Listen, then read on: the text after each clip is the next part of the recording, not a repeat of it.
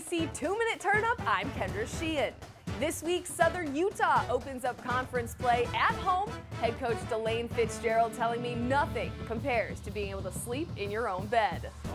Kendra, it's exciting to play at home.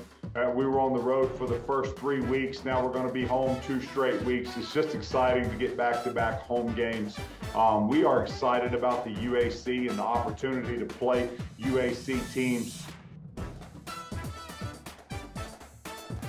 We think we're the best 1-3 team in the country. Probably not hard to obtain that goal of being the best 1-3 team, but we think we're it.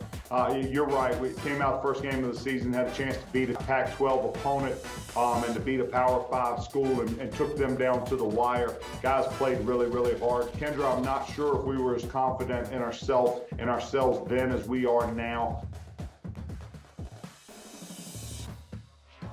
Central Arkansas is one of the best run teams in the country. We're one of the best run defenses in the country.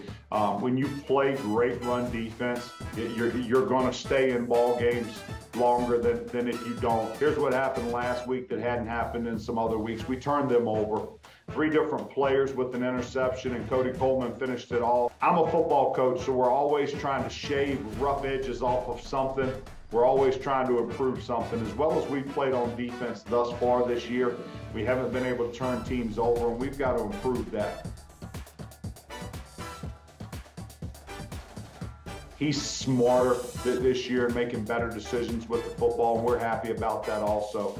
The other night, our game's in question in the 4th quarter, and it's 3rd down and 5, and he goes, he's not a runner. He's not a mobile kid and not fleet of foot. He goes and gets 6 yards, gets a 1st down, moves the chains, and wins the game for us. Kind of sealed the game with that run, and really happy to see that out of Justin. Find our full slate of games on our website, UACfootball.com. For the UAC, I'm Kendra Sheehan.